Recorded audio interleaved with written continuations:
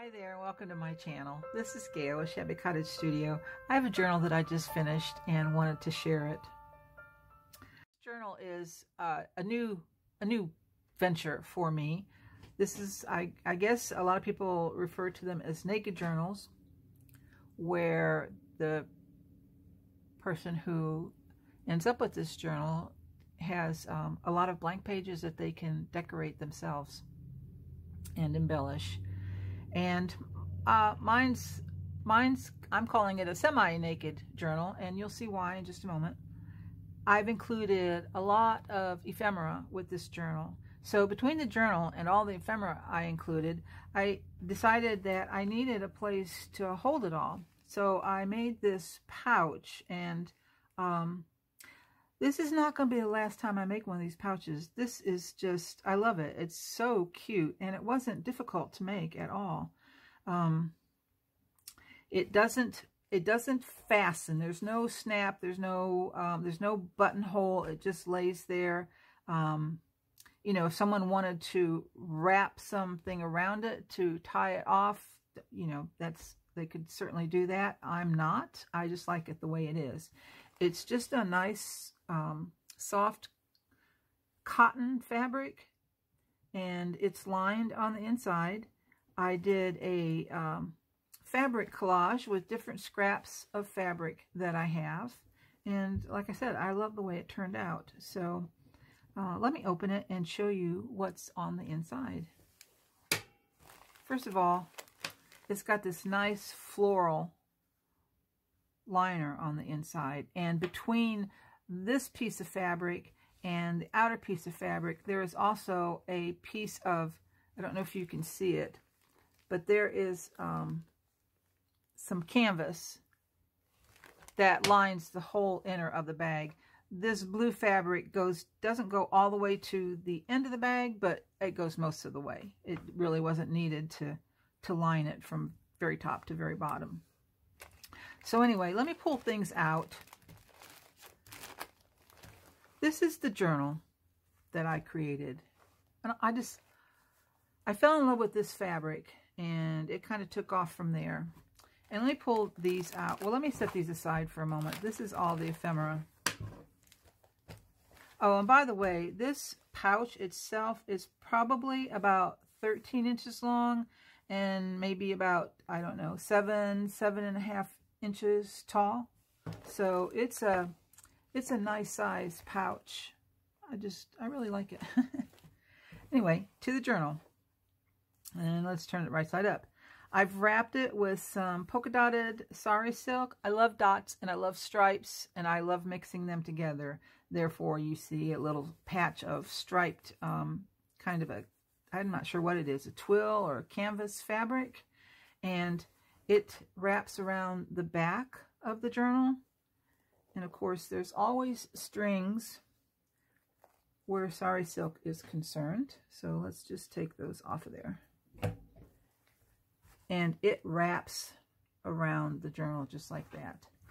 You know, I had a plan for this journal, and like a lot of things, as you're working, things evolve. So sometimes the idea that you start with in your head is not the final cut when you get all done. And I had an image all picked out for this, and I had some fabrics I was going to layer under the image, and just collage the front of this. But the more I played with it, the more I thought I really didn't want to cover up this gorgeous fabric. It's kind of a upholstery weight fabric, and I just loved it. And actually, I used the backside of this fabric because either side's beautiful. So on the spine, I did use a piece of vintage lace just for a little bit more interest to line the spine. And of course, this striped red fabric, I've sewed that on. I sewed that on before I lined it. And up here, I actually took another edge of, I don't know if you can see it, but another edge of the fabric and put it underneath this edge because I liked, let me bring it up a little closer. I liked this double edge of fringe. So That's where that came from. And when you open it, the inside is lined with the same fabric that I used on the cover. So you'll find a kind of a red theme occurring throughout this journal, kind of a red and blue and a few other colors.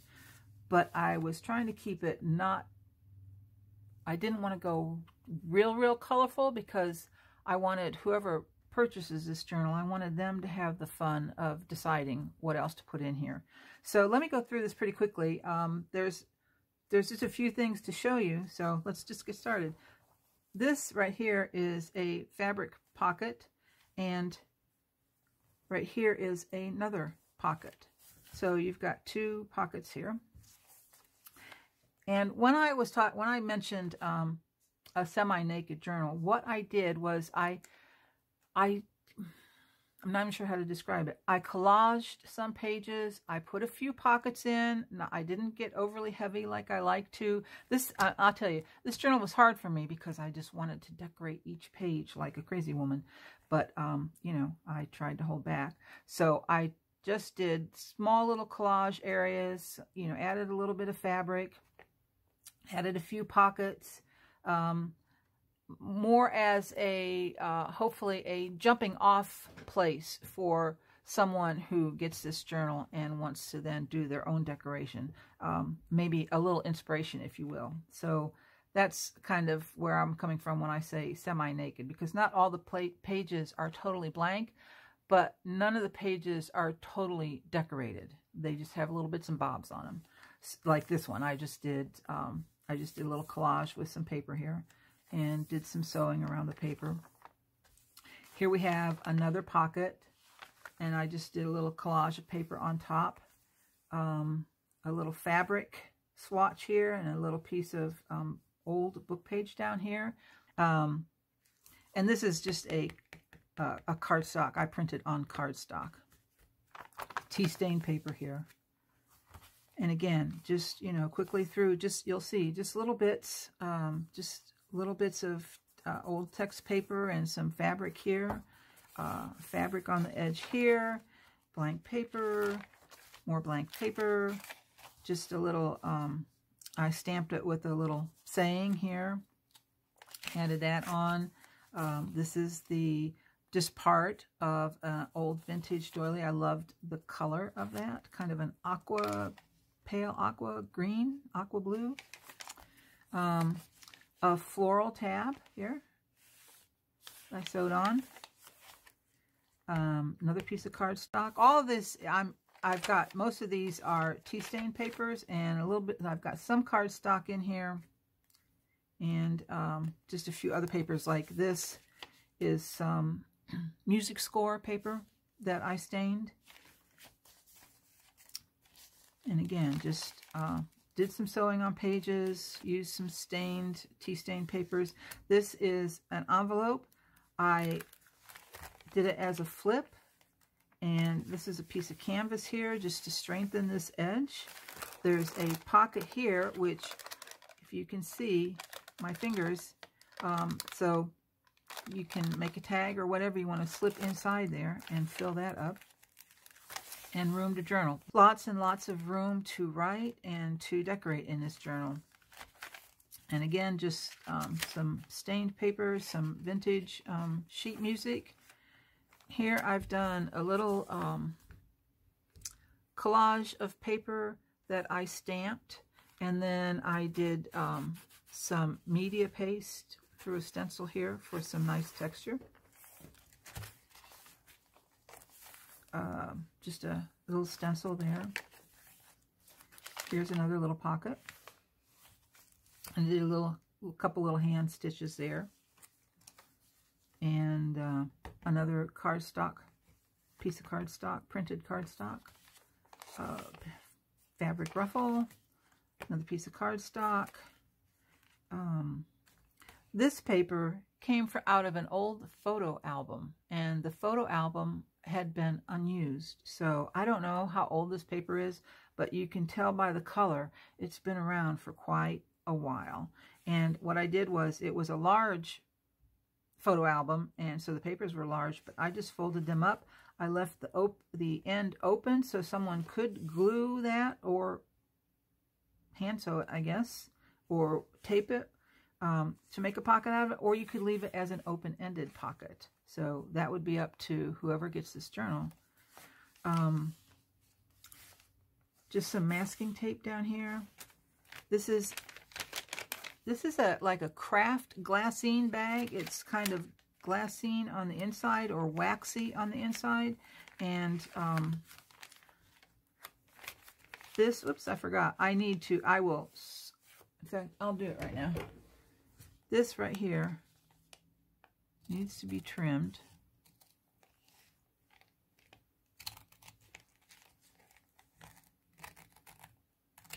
There we go. And now you've got a pocket. Both these are a pocket. Okay, another open-ended pocket there. It's more of that cardstock, that printed cardstock. This is a like a transparency I printed on. I don't know if I have. Yeah, let me. Okay. I've got a little tag. This is a printed transparency that I printed on. So anything you put into it, you'll see behind the transparency. I just thought that was so beautiful. A piece of old quilt as a tab here. I think this pattern's so pretty. Okay, some old German, this came out of an old German textbook, very, very old. You can see the printing on that. A little bit of washi tape. This is a little tuck spot here. More of the sheet music, little ledger paper. This is just some lined paper, little pocket here. Little tuck spot, whatever you want to call it. This I just stamped on some paper and added it to the edge of this stained paper.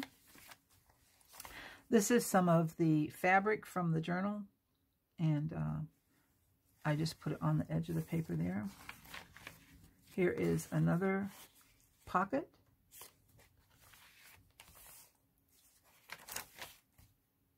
Just a little cluster up there.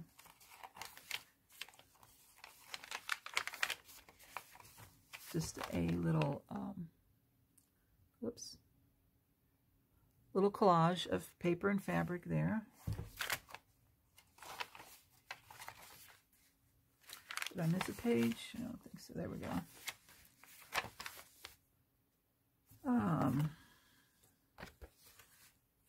Just some fabric. This is an old, I think this is from an old curtain. It's not bark cloth, but it's very close to bark cloth. And then some vintage lace behind it. And then some stitching just for interest. And here I just collaged some handmade paper. I didn't make it. More of the other side of the cardstock. And then the back page. This is, I fussy cut from some wrapping paper, gift wrap paper. And I just thought this is a beautiful design, and I thought it went really well with the colors of the lining here. And then here's just a lace pocket, and then this is also a little pocket. So that's basically it for the journal. So as I said, it's semi-naked. It's not totally naked. Just wrap this around, and then I just tucked it in like that. Then I've got the ephemera I'm including. And I've got quite a bit here, I think. Just looking to make sure I got it all.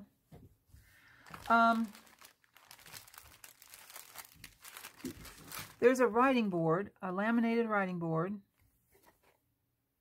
to use in the journal, so you can slip it under a page. If you're not familiar with the writing board, let me reopen this.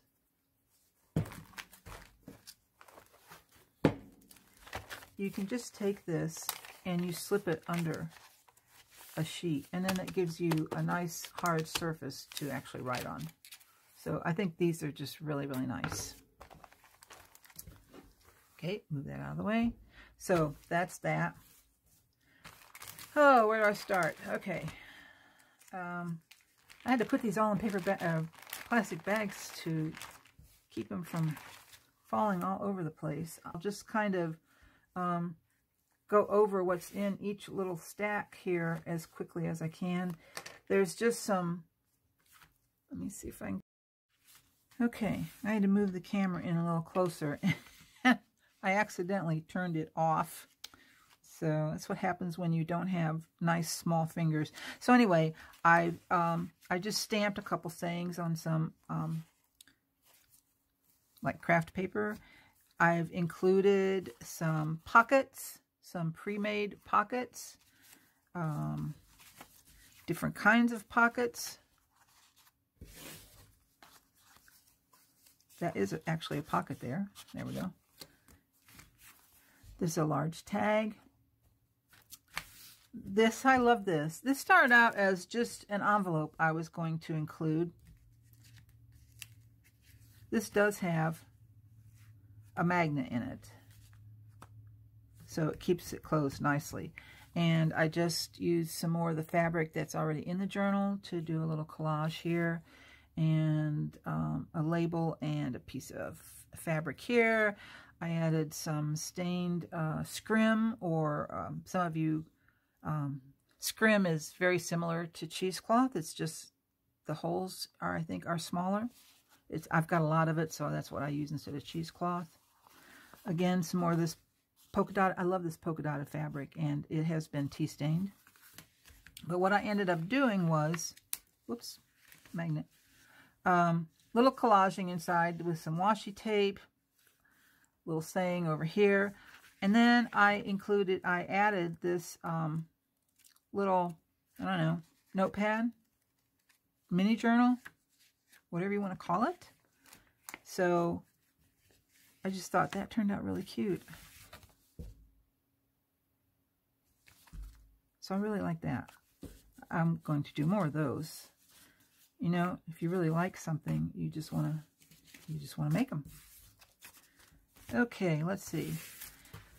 I've got some little doilies that I punched. One of the translation foreign cards. I think this is Italian. And I forgot what you call these. It's a playing card, but it's got a number on it. I don't know. Looks like a playing card. I've had it. This is just like a little journal card. Another little journal card. Guest check. These are authentic ephemera. I think most of these are French. This is I think a Czech. I think it's a Czech. Sheet music. Textbook, 1807. Oh, a giant, I would say a giant tag, but it could also be a large journal card. It's whatever somebody wants to make of it. And then this is a letter from Paris, France. And if I knew what it said, and I knew how to read French, I would tell you what it said, but I don't, so I won't. But authentic, 1925. So all of those are in the package. Let me make some room here. Let's see what else have we got. Tags. I'm adding,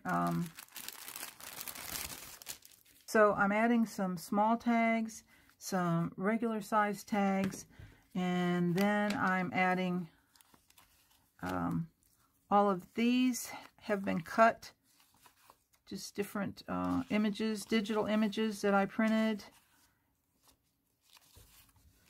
And they could be, you know, trimmed to make tags, or again, journal cards. Then I included like a collage, already collage card, another basically finished tag card. It's a tag. And again, just some more tag shapes that somebody can play with and decorate as they will. Then I've got some images I'm including, different sizes. I just think these are all so pretty.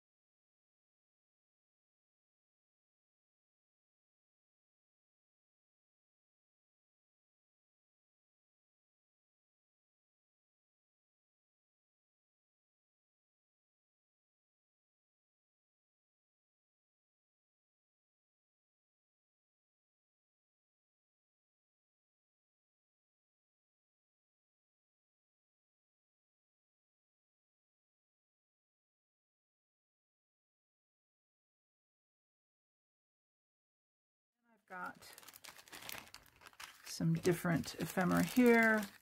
I've got a stack of stamps. These are all different kinds of labels, some blank, some not so blank. These are some stickers. More labels, again, some blank, not so blank. There's some authentic ephemera in here, like this one. Look at how tiny that is. Can I get it focused? There we go. And this one.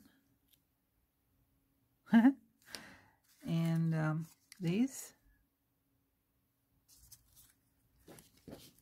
Then I have tickets. Now some of these are authentic tickets and some I have printed myself. Like these I have printed myself. And these are authentic.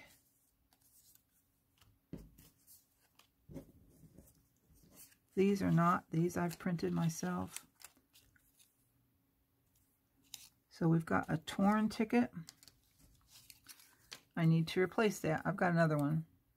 I will use that in my collage scraps. So I will replace that ticket. Okay. So, oh, and here's some more. Here's another ticket. So that's those. And one more package. What have I got in here? I've got some fabrics and some laces. Just a few. I've got these vintage laces. Whoops. I've got to remember to stay in frame here, don't I? These. And I think there's probably a yard. There's at least a yard on each one. This one looks like it might actually be 2 yards. I don't remember. This is a doily that I die cut out of a piece of fabric. It was an old curtain, and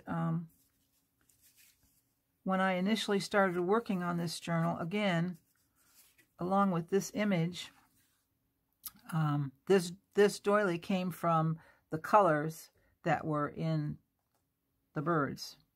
Now, I'm assuming that's a goose. Those are ducks, and that must be a goose. Or is it a swan? I don't know. You tell me. Is it a goose or is it a swan? But anyway, that's where that came from. Some of the polka dot fabric, and then just some plain. And these are just small pieces, you know, just small. This has been stained. Some pieces with red in them. and some blue, some scrim that I dyed it blue. And then this is a brown, feels and looks like velvet, but I do not believe it's real velvet. So anyway, that's it. That's all that comes with this journal in this pouch. And I am not going to try and put all of that ephemera back together right now. That will come later. So, this talking on videos is really hard, guys. You stumble and bumble and just hope you don't sound like an idiot. And that's why usually you just see me doing a flip through to music. But, you know, I'm going to try to do more. The other thing is I don't want to bore people. Sometimes, you know, they just want to get to the meat. They don't care about all of the excess that we want to talk about and explain. Some people love it and some people don't. So I just feel like it's a fine line. You're never sure which way to balance. But anyway, I want to say thank you to every single one of you who have subscribed to my little channel. You have warmed my heart like you will never believe. And I appreciate each subscriber. I really do. You guys are the bomb. So thanks. I'll see you soon. I hope you have a great day wherever you are and whatever you're doing. And stay creative. Bye.